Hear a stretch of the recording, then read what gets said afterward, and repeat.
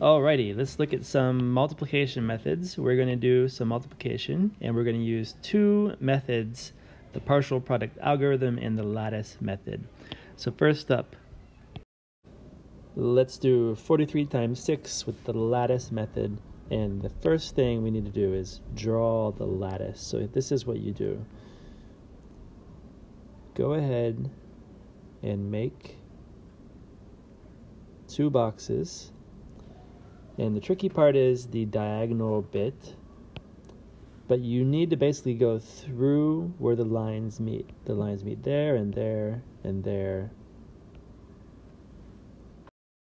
And then it's diagonal from right to left, like so.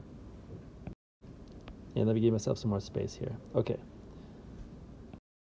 So now 43 can go here, and 6 can go here. And 3 times 6 is 18, and 4 times 6 is 24, and now you just add those up diagonally now.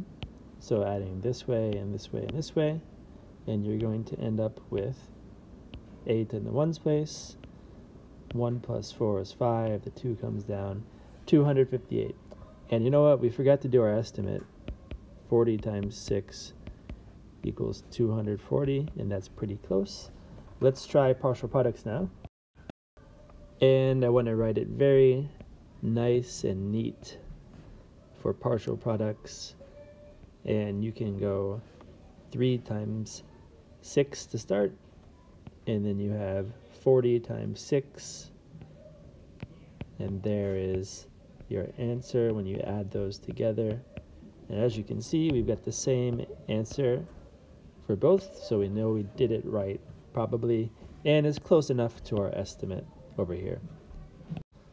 Now for the next one, first let's do our estimate. We're going to round to the nearest 100, so 634 rounds to 600 times 5, and our answer is going to be somewhere around 3,000.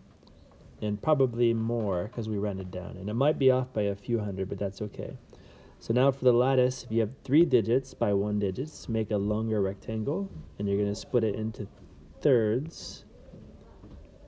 And again, you come down diagonally through where the lines meet. And I think this one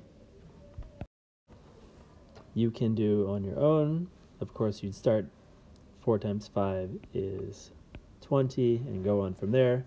Partial products, again, nice and neat. 4 times 5 is 20.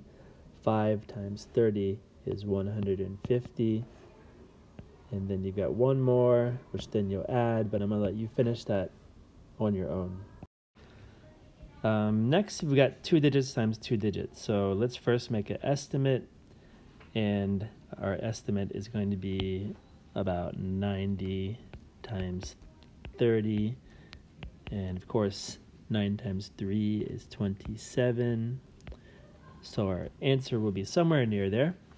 And now, I need a 2 by 2 box for this lattice. So I need to make it even bigger. And again, wherever 2 points meet, or more than 2 points meet, this is where your lines will go through, like so. So just be careful with that, but you should learn to draw these on your own, diagonally to the left.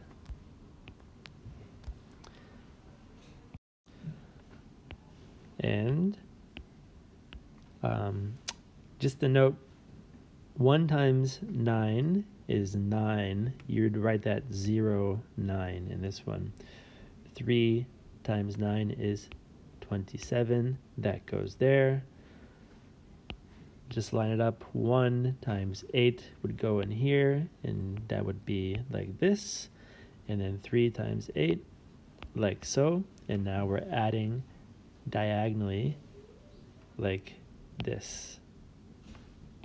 So your ones place, tens place, hundreds place, thousands place, and you just bring down the 9, Here we have 8 plus 7 is 15, so the 5 goes there, the 1 comes up here, and the rest of that you can do on your own. 1 plus 2 plus 4 goes here, the 2 comes down, and there's your answer. And with partial products, again, the key here is to be very neat with your rows. And I'm going to start with this 1. 1 times 9 is 9.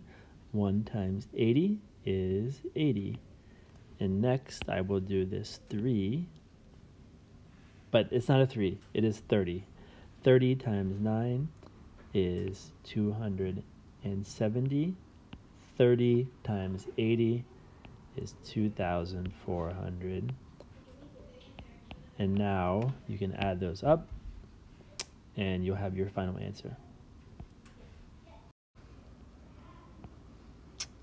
And the next one, I think if you just do it the same way with the same style lattice and same style partial products, you should be okay.